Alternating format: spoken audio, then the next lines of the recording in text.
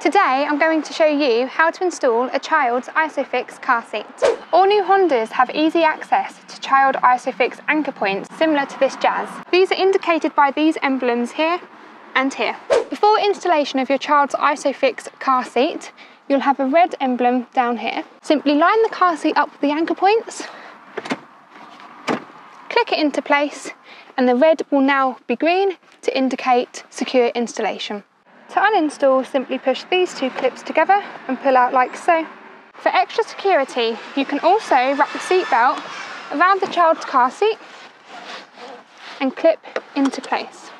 All new Hondas have extra anchor points. In the Jazz, they are located underneath this clip in here. Anchor the clip in, so make sure you pull it nice and tight so the red indicator turns green. Please refer to both your car and car seat manufacturer's guide for further information.